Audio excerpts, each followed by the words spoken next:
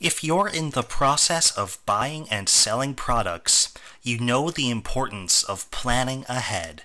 You don't want any surprises as you're doing business, which means that prompt and accurate information from your trading partners is essential. EDI plays a vital role for manufacturers communicating with their trading partners. This video will look at the manufacturer's EDI processes and the specific transactions that come into play.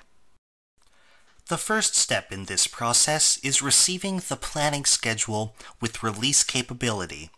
The purpose of this document is to list the number of items to be shipped on a weekly basis, as you can see in this chart. Typically, the chart shows data for the next 52 weeks. Looking specifically at the automotive industry, the sender of the planning schedule is the auto company, also known as a Tier 1 manufacturer. The receiver is the OEM, which stands for Original Equipment Manufacturer. The OEM is a Tier 2 or 3 manufacturer. The planning schedule is sent through the X12830 or EDIFACT Del 4 transaction, depending on the location. A week later, the Tier 1 manufacturer sends this forecast to the Tier 2 manufacturer. If you look closely and compare it with the initial planning schedule, you'll notice that there has been a change. The third column of week 8 has gone from 410 parts to 440. Will this change override the initial planning schedule? The answer is no. The company being affected needs to internally decide if this change is feasible and acceptable for them. When looking at these charts, there are some important terms to know. The first is bucket, which refers to the specific row and column combination. The second is cum, short for cumulative. This measures the progress to the annual quantity, as you can see on the right column of this chart. There are other EDI transactions that can come into play in the manufacturing process.